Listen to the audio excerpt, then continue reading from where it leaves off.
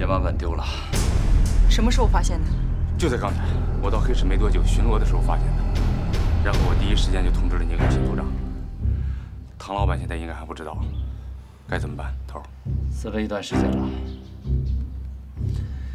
应该是凌晨时候干的，手段和上次差不多，只不过这回没用枪。我估计是一个人所为。那会是谁呢？密码箱可以想办法弄开，可是这道门没有钥匙，不能打开。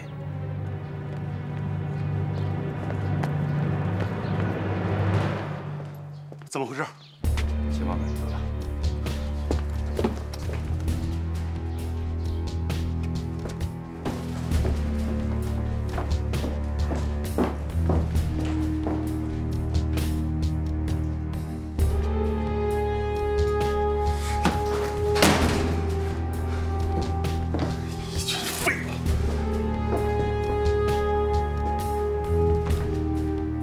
家贼难防啊！什么时候发生的？大概是凌晨吧。接钥匙的门是被钥匙打开的。警卫怎么死的？这个您还要问我吗，老板？你什么意思？难道警卫是我杀的？这解码本是我偷的？我可没这么说。但虽然您是老板。 偏偏在您拥有机钥匙的全套钥匙的时候，解码本丢失了，难道你不应该跟大家解释清楚吗？你到底想说什么？把你的话全说出来。机钥匙的门是被钥匙打开的，而拥有机钥匙的钥匙，现在只剩下你一个人了。内奸现形了，他是想赶在军事会议开会之前把解码本偷出来交给日本人。 可又不能公开行动，所以就制造了个机钥匙再次被盗的假象。你满嘴跟我在这儿胡说八道，信不信我一枪崩了你？我信。内奸暴露的时候，什么事情干不出来？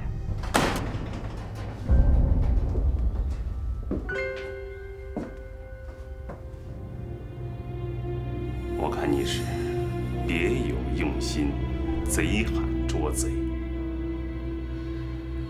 我还认为你是黑市的内奸呢。如果让我把那个内奸抓住了，我一定把他碎尸万段、千刀万剐。走，慢点。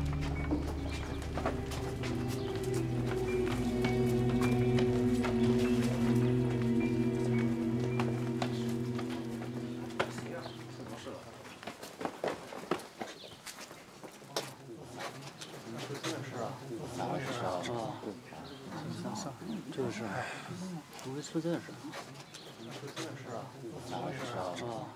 敢做为什么不敢当啊？明白的告诉你，自从我发现你拥有机钥匙的全套钥匙的时候，我就已经怀疑上你了。你有什么权利这么跟我说话？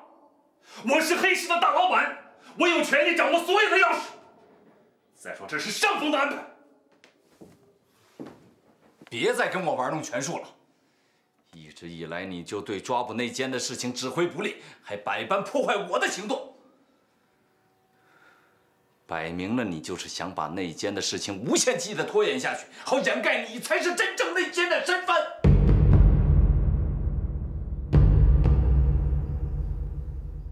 来人，把他给我押下去。 唐老板，你冷静一点。秦组长他也是一时冲动。我告诉你了，把他押下去。执行命令。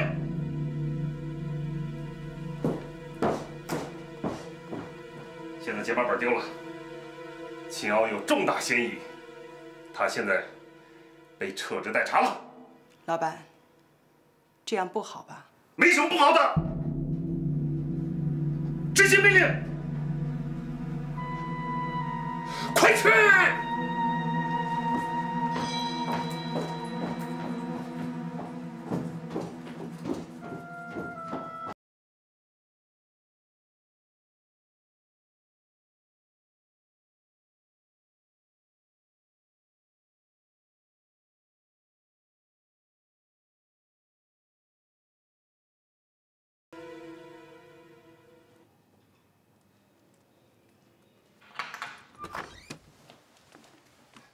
秦组长，我给您送饭来了。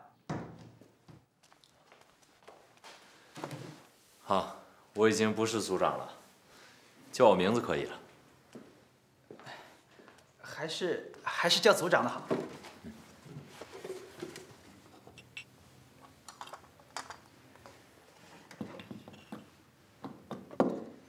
黑市情况怎么样？密码本找到了吗？还没有。黑市的情况也没有什么特别的，就是因为密码本丢了。最近老板的脾气很不好，大家也都陪着小心。其他嘛，具体情况我也不是太清楚。秦组长，饭菜我已经给您放这儿了。没什么特别事，我就先出去了。哎，小兄弟，是。我想请你帮个忙，你能不能帮我去找一下卢秘书，让他到我家给老吴捎个话，把我现在的情况跟他说一下，就说我暂时回不去了，家里有什么事情让他自己看着处理吧。是，您放心，我一定带到。谢谢啊。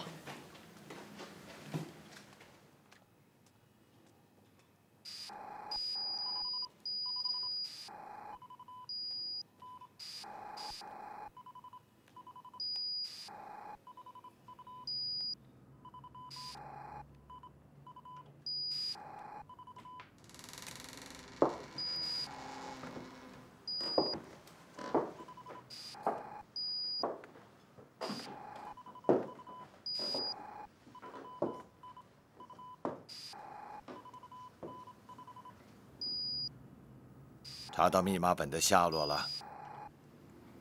哪那么容易啊？一点线索都没有。您这儿呢？有线索吗？暂时还没有，你坐吧。秦骜被软禁了，不知道唐老板打算怎么处置他呢？唐大明目前还顾不上秦骜，我估计他现在正在总部接受问询呢。哎呀，如果找不回密码本，或者密码本落到日本人的手里，后果不堪设想啊！如果密码本真的追不回来，唐大明一定会拿秦骜做替罪羊。所以我们必须得想办法救出秦骜。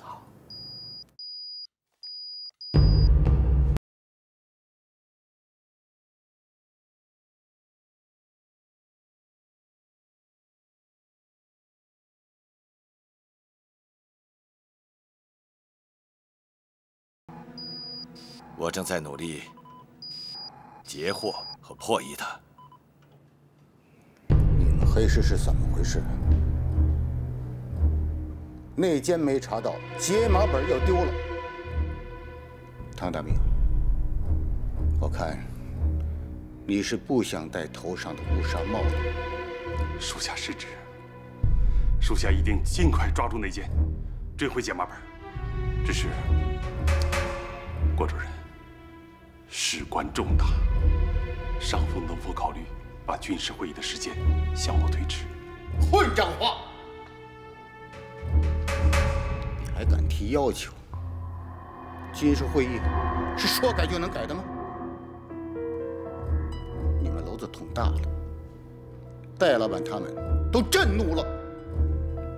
明跟你说吧，限期之内查不出内奸，找不回解码本，连同你一起交军事法庭惩处。是。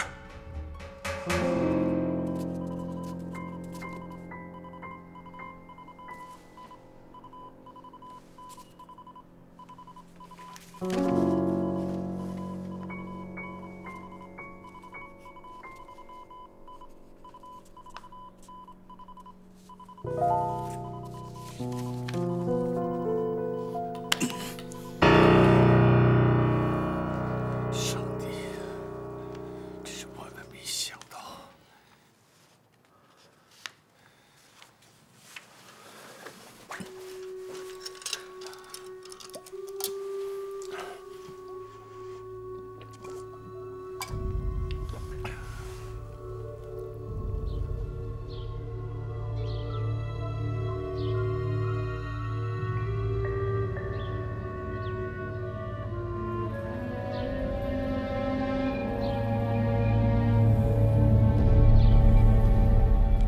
老板。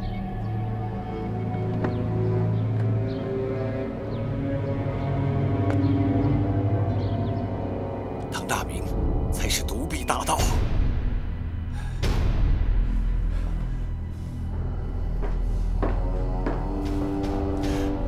我截获和破译了那个奇怪的电波，独臂大盗要将密码本交给四姐。这个电报正是从唐大明发报机发出来的。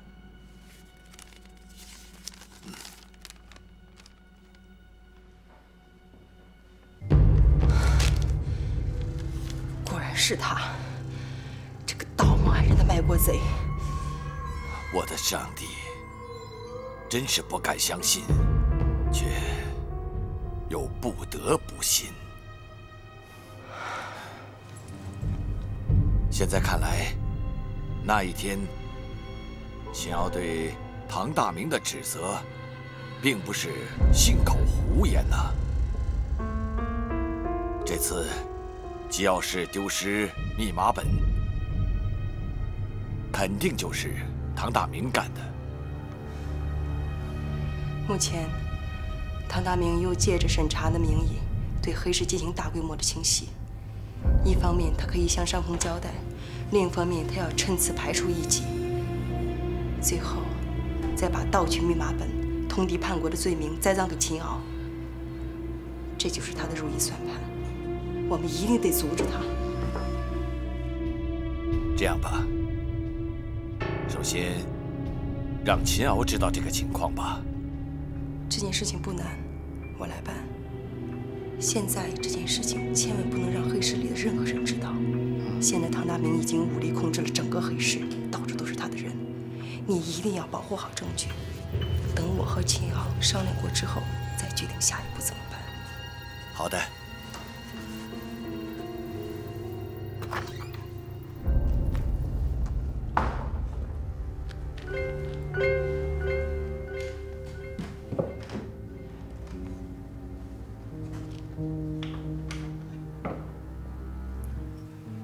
秦组长，给您送饭来了。怎么是你啊？勤务兵呢？是于组长安排我来的，给您带点好吃的。整天粗茶淡饭的，委屈您了。看来很丰盛嘛。代我谢谢你们于组长，亏得还有人惦记着我。谁不惦着您？于组长也不能不惦着您呀。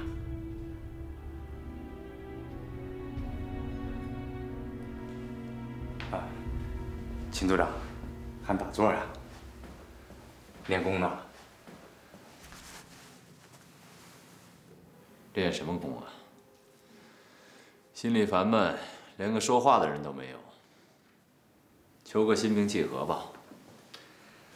是啊，苦了您了。哦，于组长让我捎个信来，让您在这儿安心的待几天，外面的事情，他想办法办。于组长就没跟你说点别的？出大事了！这是于组长让我给您捎的东西。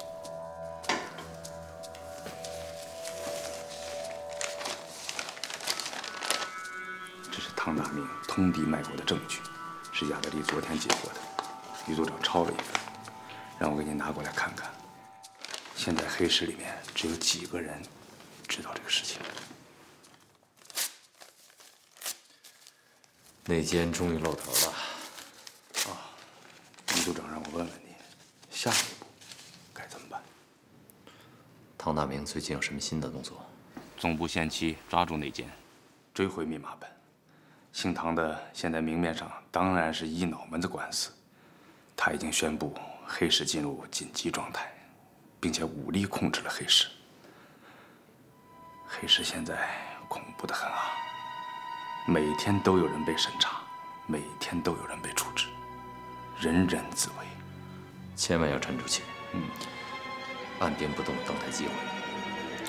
另外，转告于组长，让他一定设法和陆涯取得联系，把这里的情况全盘告诉他。我进来的时候就已经和陆涯达成了默契，一旦时机成熟，我们就里应外合，把这个唐大明搞掉。明白。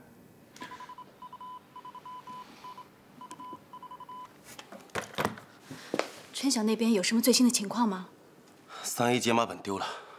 丢了。雅德利截获了唐大明以独臂大盗身份发给四姐的密电，他把解码本交给日本人。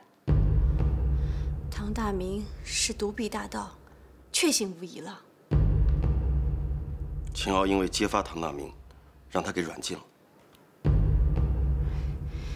秦骜这次怎么那么沉不住气啊？这不像他的一贯做事风格啊。内奸的事搞得大家都神经紧张，再这样下去，我也会崩溃。好在黑室又有了证据，情况应该很明朗了。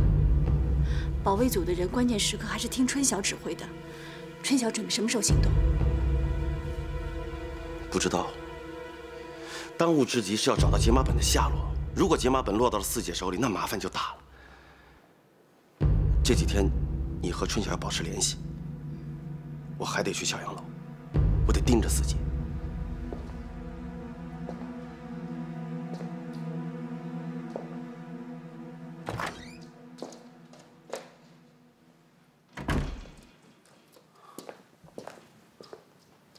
老板，19把他怎么样了？对秦骜已经进行了2次例行审讯了，这小子骨头硬得很，审讯没有什么实质性的进展。我查了他全部档案，并且了解他的历史情况。他在日本留学期间，曾经和几个外务省的下属官员过从甚密，我正在进一步的调查。这个发现很重要。当年日本侵华之前，就利用各种手段发展中国在海外的学生，给他们做间谍。当时有不少的学生就这样背叛了国家。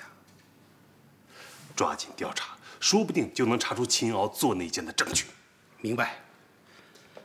密码本的下落，春晓他们正在追查。另外，黑市内部的审查工作正在进行之中，已经差不多了。好，一个都不能落下。上面给我们规定的时间不多了，一定要尽快抓住那个内奸。明白。哎，唐老板，我还是有一个担心。说。这秦骜在咱们黑市也算是根深叶大呀。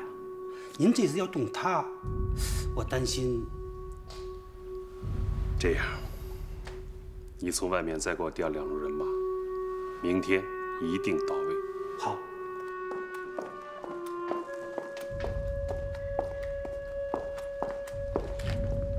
开门。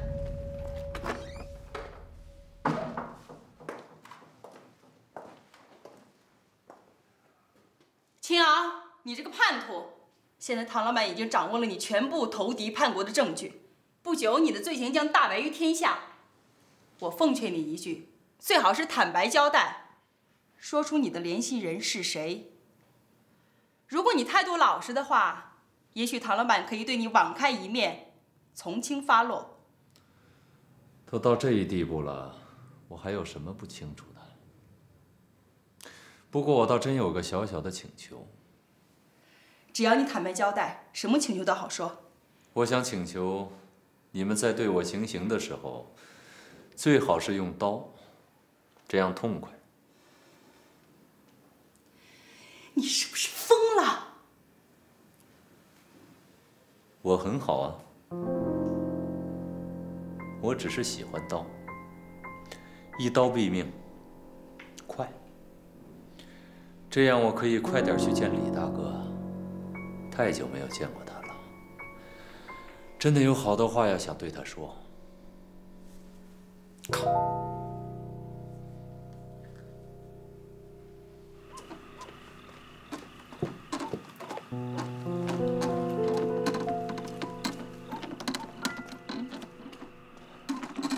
唐凤的，咋个不认识呀？长官，我是替人家的。快进去，进去，快点！哎，谢谢长官。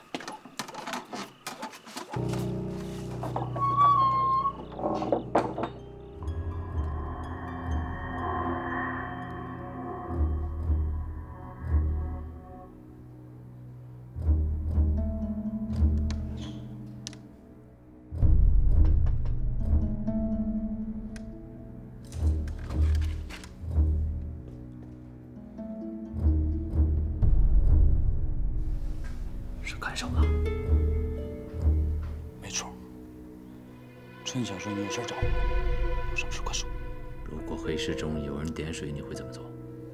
那还用说吗？我一定亲手劈了这个叛徒。那你总应该先知道这个叛徒是谁，还有李大哥是怎么死的吧？你什么意思？难道这个叛徒不是陆涯？当然不是，另有其人。没错，我就是因为揭发这个叛徒，才被关在这里的。我凭什么相信你？李大哥相信我。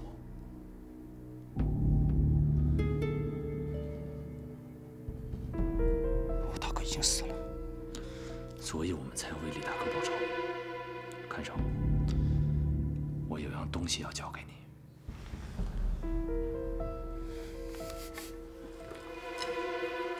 看守，看守，看守！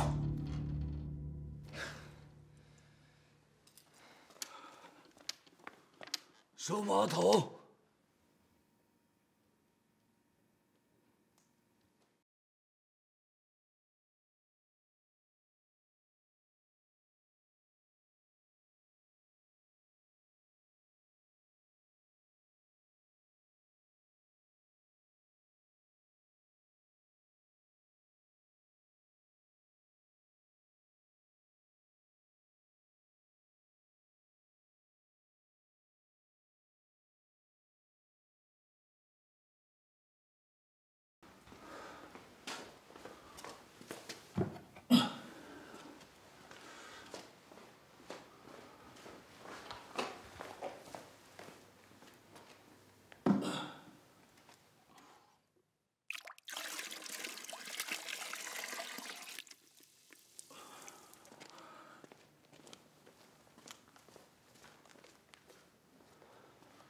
走，快走，快走！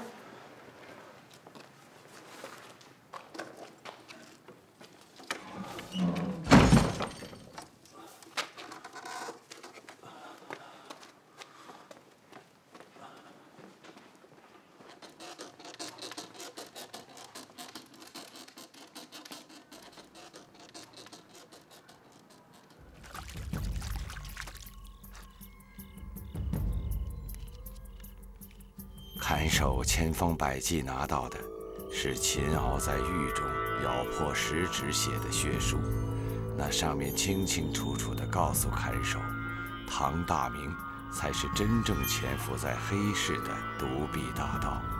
他苦心设计了钓鱼行动，贼喊捉贼，害死了李克江和众多黑市成员。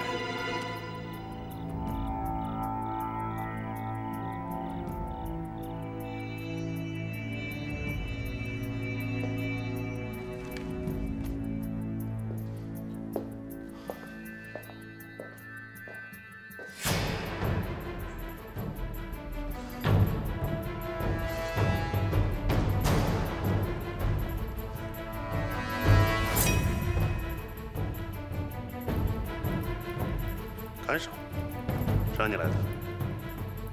你要干什么？唐大明，你这个叛徒，信口雌黄！看清楚了，我是黑市老板。你好大的胆子，如此无礼！我命令你把刀放下！大明，还我大哥的命！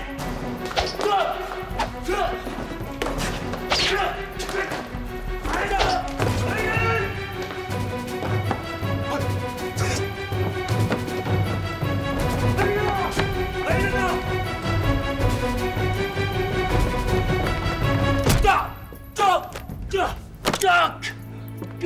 老板，杀不杀他？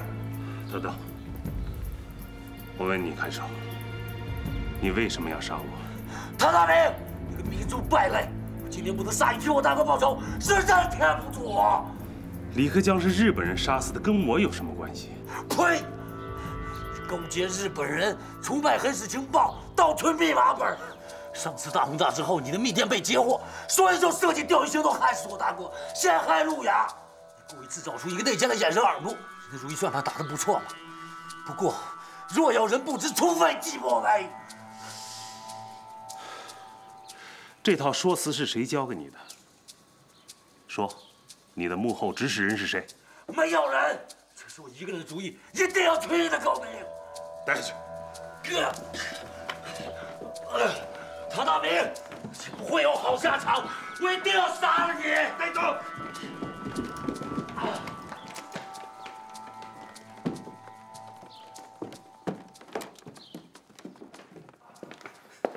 老板，上回省使吧，一定要严加审讯，查出砍手背后的指使人。还用查吗？太不像话！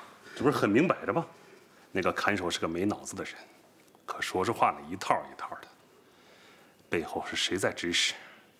用脚后跟想想都知道。秦敖啊，把你关着你都不安生，我没拿你怎么地，你倒是先对我下手了。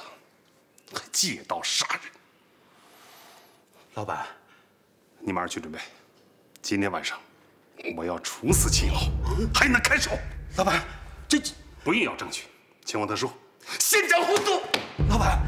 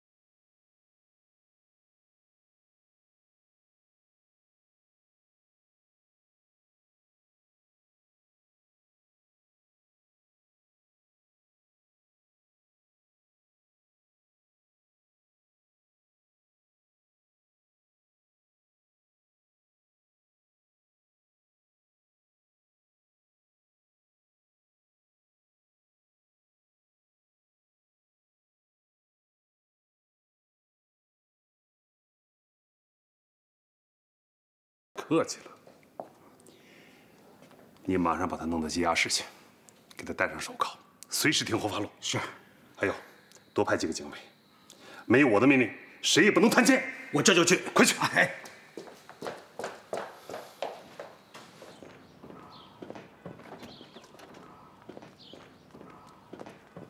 站住！来，您慢点。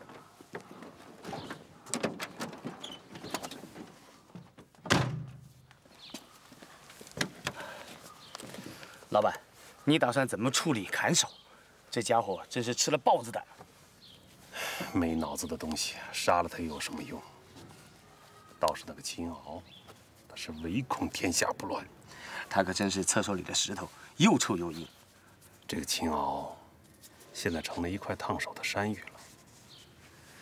他知道我最后不能拿他怎么样，所以才这么嚣张。老板，您要整治他，那简直是易如反掌。何况那羁押室进去了，就那么容易出来？欲加之罪，何患无辞？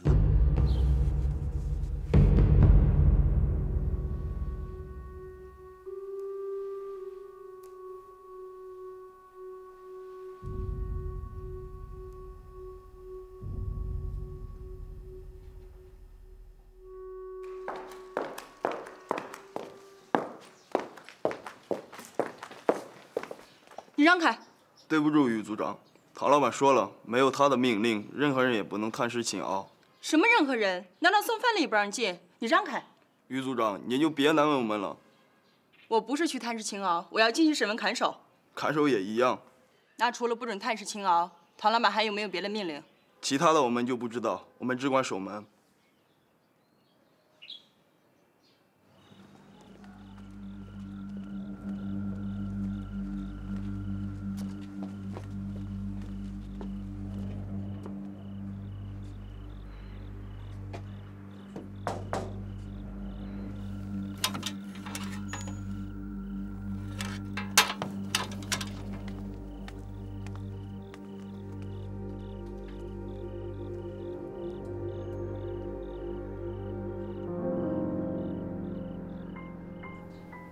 如果我们真的去总部举报的话，我们有2个证据：第一，就是你截获的那封密电；第二，就是罗兰夫人的日本特务身份。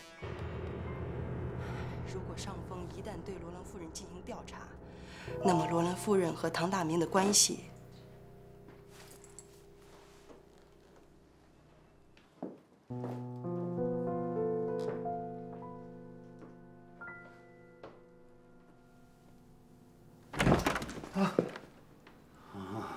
梅老板，我在楼下看见你们还亮着灯，还在工作呢啊！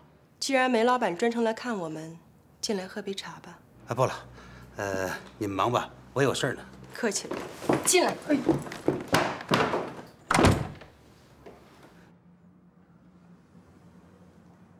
您请。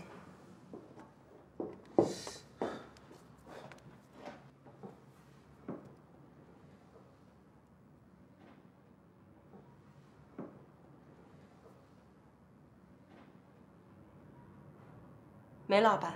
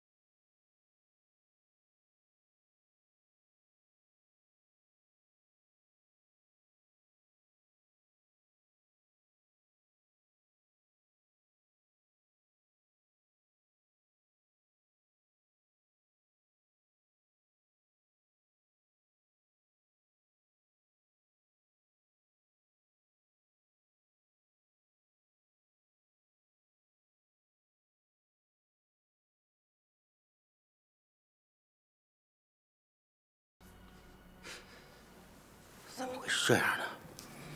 麻烦了。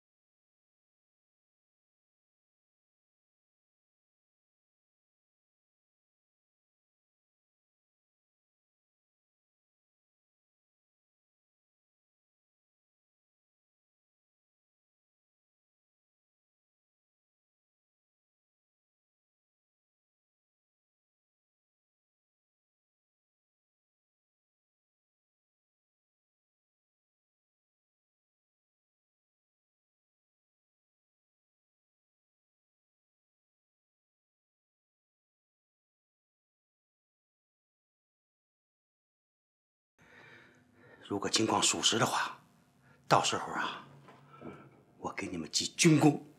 我的意思是说，今天的事儿不要再让外人知道了，举报要暗中进行。我明白。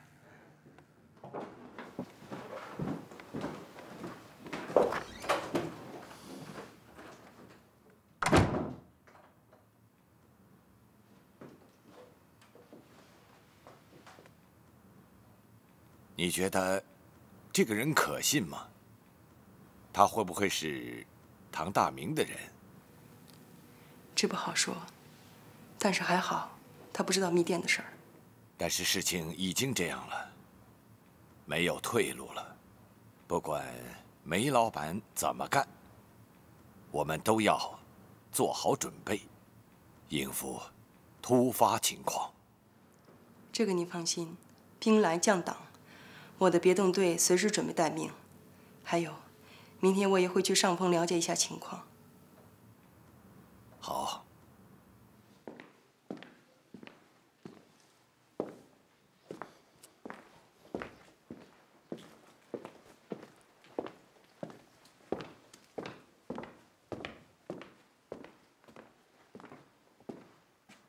开门。是。唐大明，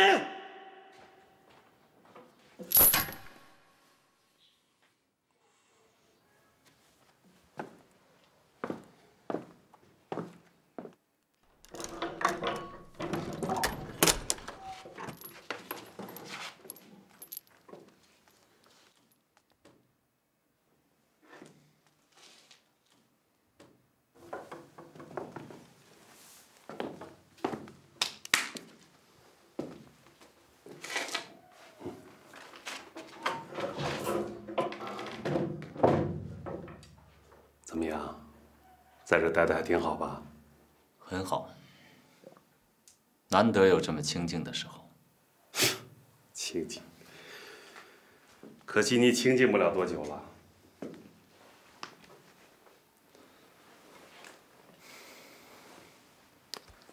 我明告诉你，这是你最后的机会，你必须老老实实交代你的错误，争取从轻发落。咱们最好打开天窗说亮话。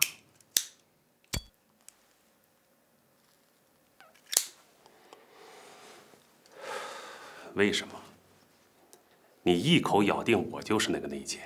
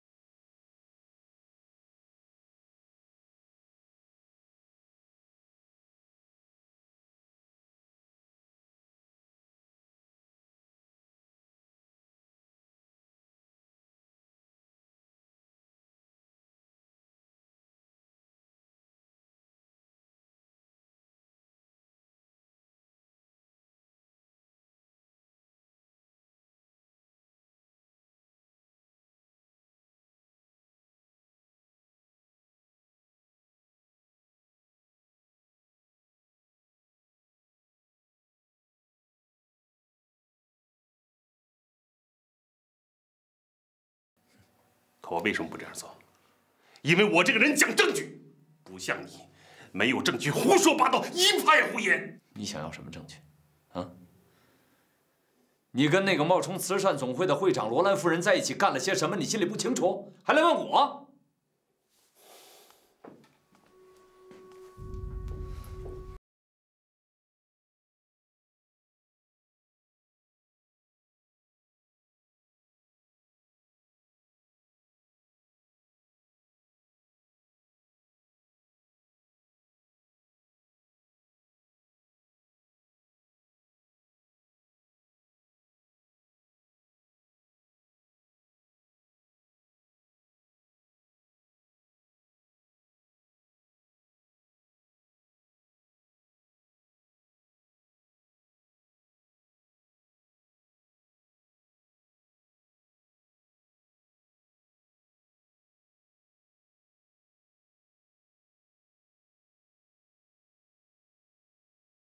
所谓的罗兰夫人，她到重庆不久，摇身一变成了慈善总会的会长。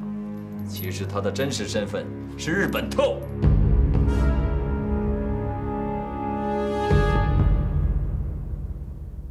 危言耸听！你以为你编这一套就能唬住我？唬你？我是关心你。我真的要提醒你，你可千万要加小心。身为党国情报部门的高官，和一个日本特务搞在了一起，这事情一旦暴露，恐怕只有死路一条吧。